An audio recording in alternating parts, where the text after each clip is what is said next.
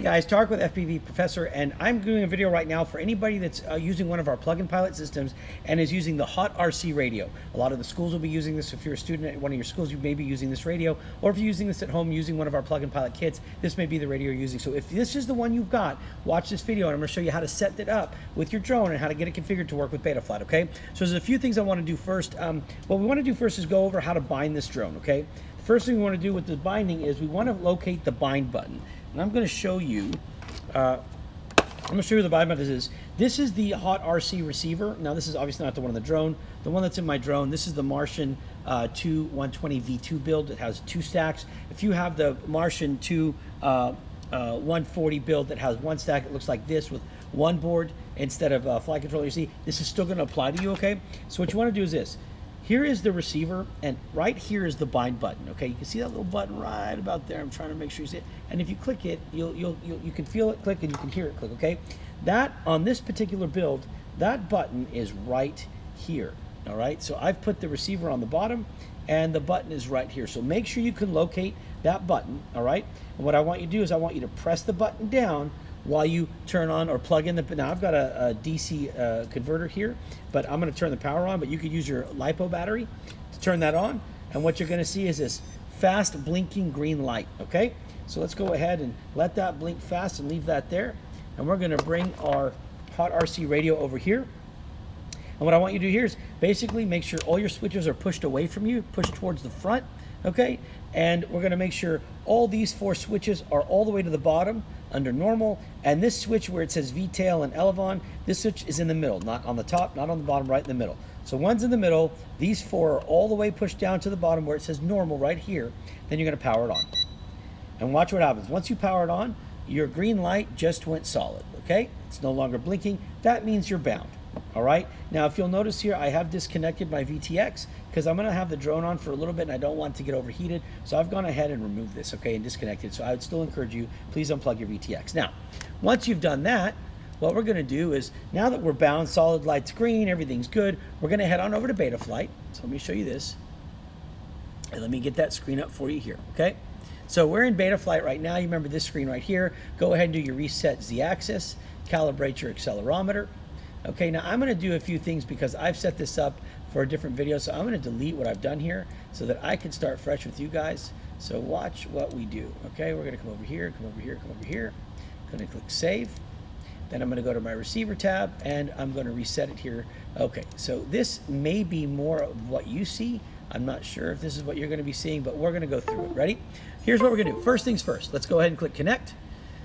Reset our Z-axis, calibrate our accelerometer, look at our ports, and we have UART1 for our serial port. If you're using the other setup, it may still be UART1, so let's just go ahead and work with that no matter which one. It may be UART3, depending on if you're using the single board or not, but just follow with this video either way, and you can adjust.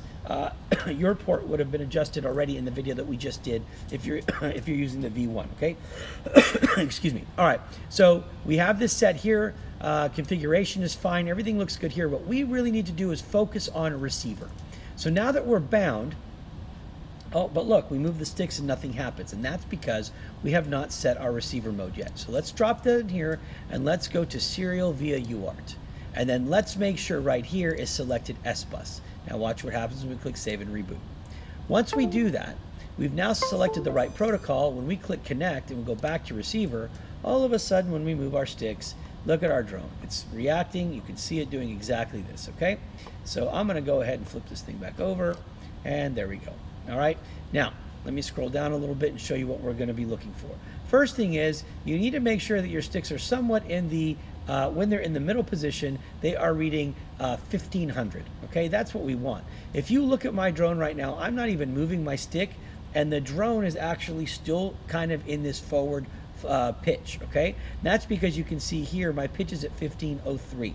Now, you can flick the stick here on the right side, just see if you can flick it back and see where it goes. You see how it goes to 1501 and so forth. There's not much of a problem here, so I wouldn't worry about adjusting it, all right? But if you wanted to adjust it, you could easily just use your your sub trims here, and you could get it. So if you feel like it's too high and it's never going to adjust, then just use your sub trims, and these little switches right here, right here, right here, right here, and you can adjust it to where it's always at 1500, okay? That's what I just did. Now, let's look at our 2 switches, okay? Our switch is here. This is auxiliary 1. That's the top left switch, and it's a 3-position switch. 1 is forward, 2 is middle, and 3 is towards you. Our second switch, this switch right here doesn't do anything. It's not connected to do anything. Our second switch is the top right switch, and it's a two-position switch. Position 1 is away from you, position 2 is towards you, and that's going to be auxiliary 2 in beta flight. Cool. Let's look at our sticks real quick. The left stick is throttle. When you push it up, that's throttle, and you can see throttle moving on beta flight. When you move it left and right, that's going to be your yaw, and that's basically going to spin the drone left or right on its axis. Okay, just like that, a flat spin. Let me kind of level this out so we can see the drone. Okay, there we go. All right, now, if you look at the right stick is going to be a pitch.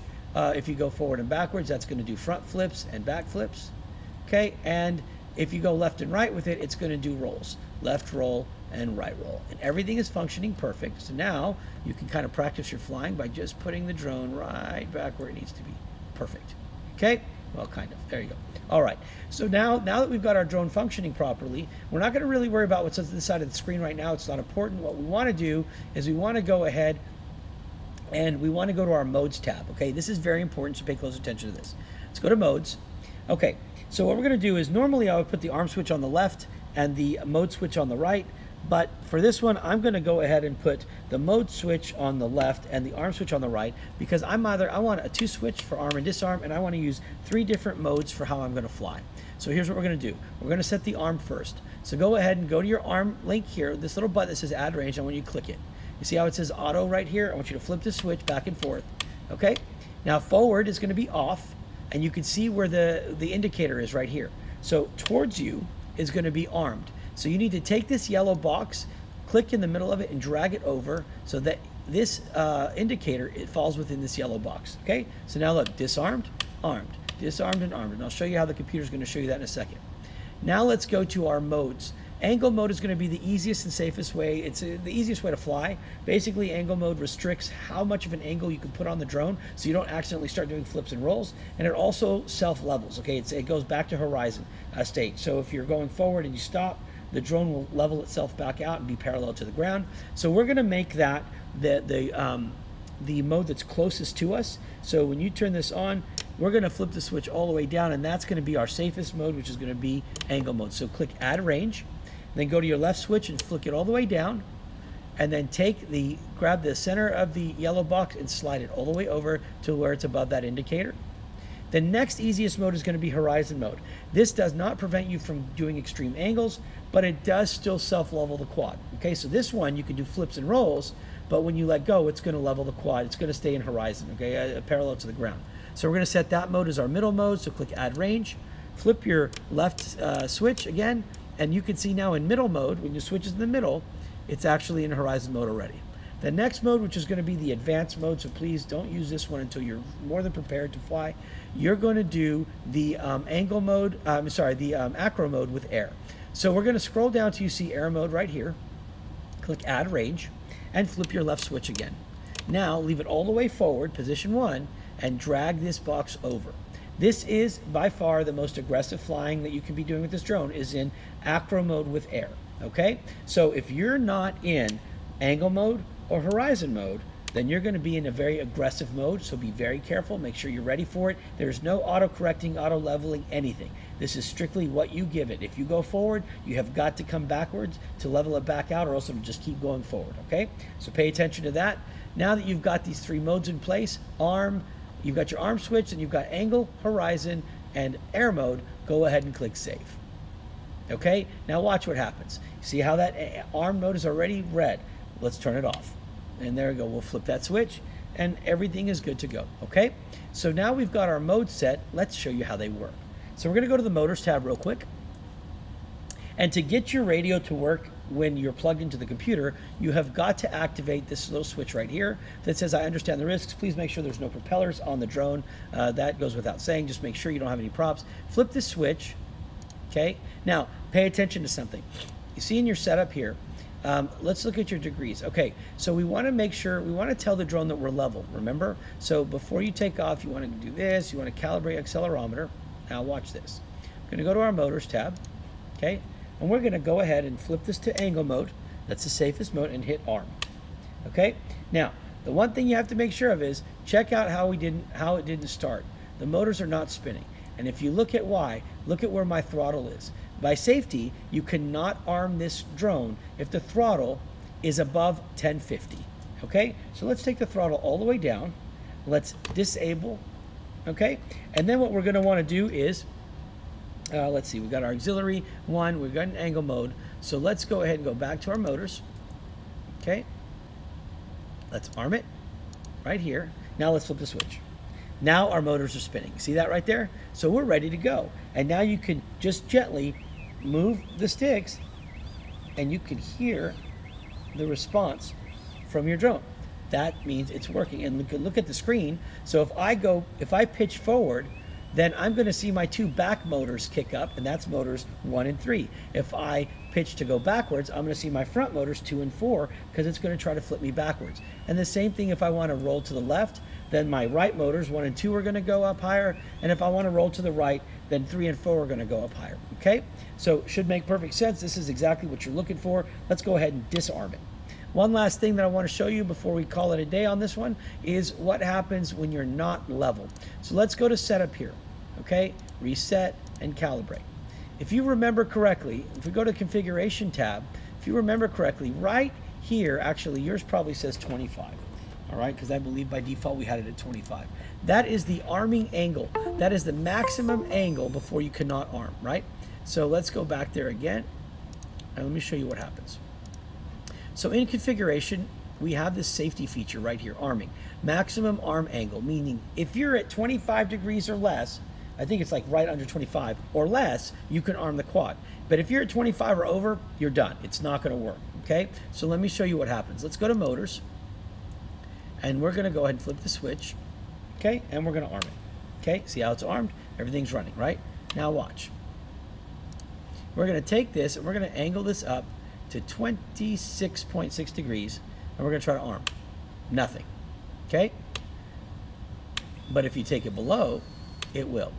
So we'll go to 24.2, no problem.